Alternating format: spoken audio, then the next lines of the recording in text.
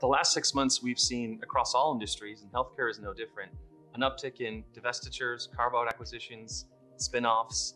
And we know that acquiring a carve-out can be a highly value-added transaction. Yeah, they can add tremendous value, and in many cases, they can add just as much, if not more value than a full asset acquisition, but they're very, very complex.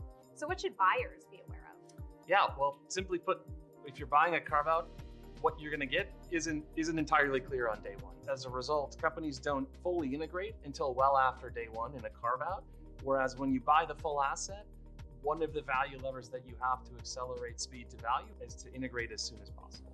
So what are the differences from a full asset acquisition? Yeah, simply put, in a carve-out, you got to keep the lights on day one. And in a full asset acquisition, if you just let the business run the way that it was run before, it won't break. In a carve-out, you're not getting the full asset, you're not getting all the systems, you're not getting all the people, so you can't just leave it alone. You've got to figure out, where do you have gaps that you have to fill on day one, where do you need to pull it into your systems, and where do you need a service agreement from the seller just to keep the lights on day one. And only after you have that figured out can you do the full integration later. So if you find yourself thinking 2021 deal activity is really busy, that's because it is, and that's likely to continue through the end of 2021.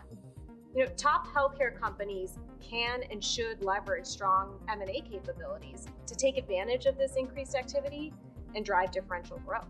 Yeah, it's not slowing down as far as I can see. And the only thing I'd add is, I think companies that have a playbook for how to do a full asset acquisition, the ones that are going to really be able to take advantage of this can take that playbook and tweak it for carve-out acquisitions, divestitures, and spinoffs.